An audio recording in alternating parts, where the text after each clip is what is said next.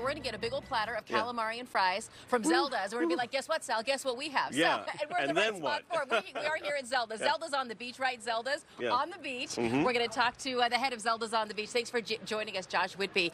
You know, we were talking in the commercial break a minute ago. From January 5th to today, I bet you feel like you've lived 10 lifetimes. Oh, completely. Absolutely. Tell me about the storm damage and like the recovery you guys are still going through.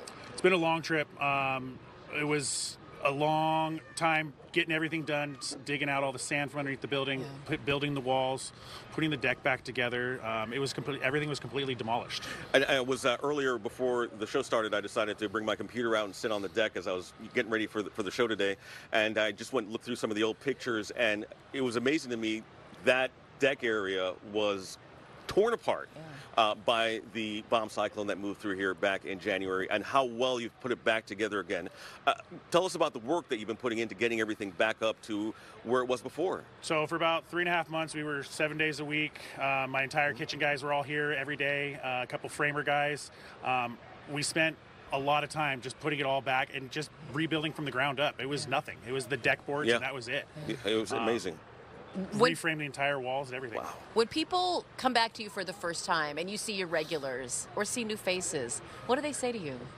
They are super enthralled by the beam that we hung across the ceiling, and mostly it's just thank you for being back. We're so happy you're back. You had a lot of window damage. I mean, the damage was pretty extensive here, and now you've been open for a month. You really, to recover, you need people back here.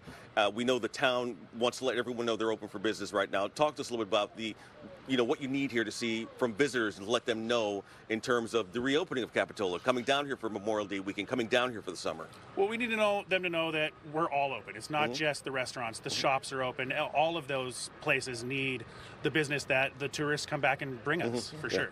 Absolutely. And as you look out to the coming months, I mean, I imagine you have a little bit of hope, right? Yeah. But to be clear, you guys are still working. I mean, this is not normal operations. So how do you balance, what you have to do every day to get food on people's plates versus you're still fixing up your shop? We try to do the work early. Like we still have stucco going on. They did the metal lath and all that this week, and then we do the mud next week. So it's trying to keep it in the slow days, doing the work, and just try to not impact the customers as much as possible. It looks beautiful in there, I got to say. I was just in there earlier. You guys have done an amazing job. I do want to ask you, and I want to make an old reference, and I know this is kind of a side note. How did you get the name of the restaurant? So the name of the restaurant is from Zelda's Fitzgerald and The Great Gatsby. So the first restaurant my wife and her family bought was The Great Gatsby down in San Diego in the Gaslight District. So it's kind of a little homage to that. Oh, fantastic. I was curious about that. That was a great name. So we talked about calamari and fries. Is that your number one dish? Yeah. Number one dish. This is your moment to brag. Tell us, bring everyone down here. What are your favorites? Our hamburger is probably one of the best ones in town these days. Yeah. Nice. Our salads, our cocktails are beyond compare. Really? Yeah, and I imagine people must sit and linger for a minute here. So we'll start with a cocktail, then we'll do a salad, then we'll do the burger, then maybe some dessert. I mean, it can be a whole long thing. Absolutely. And then when junior guards get here, parents sit on the walkway, have their drinks while their kids run around and do all the things that they need to do.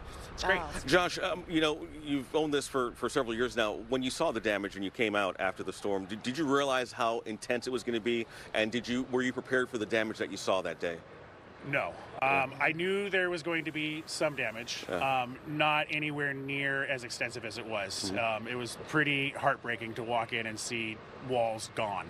Wow. Well, it's fantastic the work you guys have done, as I said before, to make things. I mean, even the patio, the deck area out here is beautiful. So you guys are open for business for people to come back out and hang out really close to the water and have something to eat and have some of your cocktails. It'd be great. For sure. Yeah. Thank you so much. Yeah. Congratulations on coming this far. Thank you so much. Just incredible work. Capitola's very lucky.